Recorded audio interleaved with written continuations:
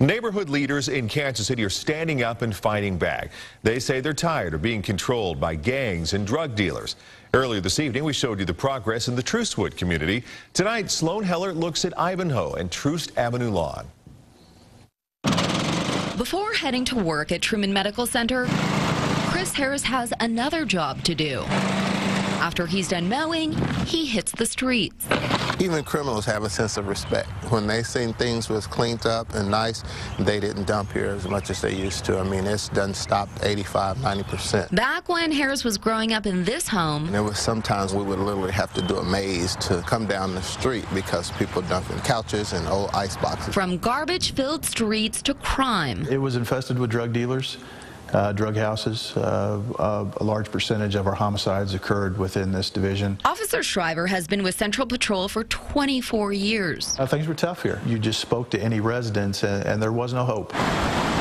But in the mid-90s, Ivanhoe began its transformation. Shriver says the neighborhood association started tackling crime and litter. It takes the neighbor that is tired of crime, tired of the urban decay, tired of being under the control of someone else. That's no longer. It's the neighborhoods, the neighbors, the residents that control the neighborhood, and they'll tell you that. Years later, Harris started his own initiative. He tore down a few abandoned homes and created this park and his own foundation.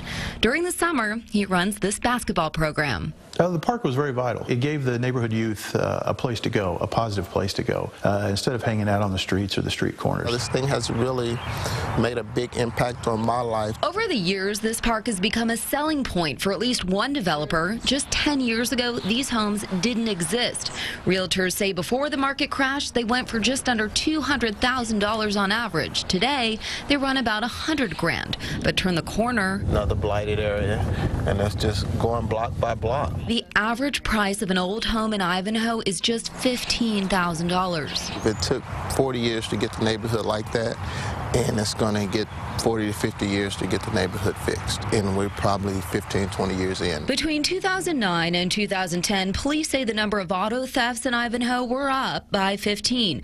But police say aggravated assaults dropped by 26 and burglaries dipped by 7. People are very interested in what's going on in their neighborhood. Today, Harris tells other neighborhood leaders like Chris Jones to start with the simple things like picking up trash. Another crucial step, creating a brand. Luckily, Jones is an art director with advertising firm VML.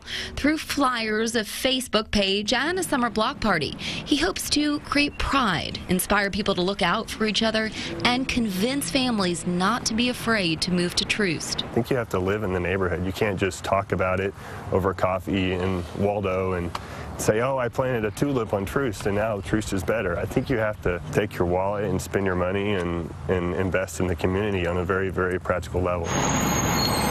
From battling negative perceptions to keeping kids off the streets, leading a neighborhood is a second job. It can start with one person, but it can't be finished alone. But in order to really bring about a change, leaders say you have to step off your front porch. Get to know your neighbors so well that you'll notice if something is wrong.